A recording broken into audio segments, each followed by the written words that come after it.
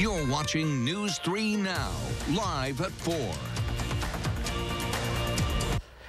The Badger women's hockey team is fresh off a sweep this weekend in Minnesota. They were able to extend their winning streak to 7 with 2 wins over Minnesota State Mankato. The Badgers are currently ranked 2nd in the USCHO polls, just behind Ohio State.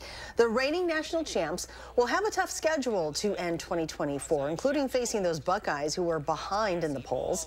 On this week's taping of the Wisconsin Huddle, Wisconsin hockey stars Caroline Harvey and Lacey Eden joined sports director Zach Hanley and emphasized that repeating as champions won't be a surprise, especially with the talented group they have out on the ice. The team's full of a lot of skilled players, and just knowing anyone can go out there and get the job done. We can trust anyone, rely on anyone to do that. Any given day, like you said, we have a lot of talent on our team, so it's nice to have all that collective, like those players, to come together.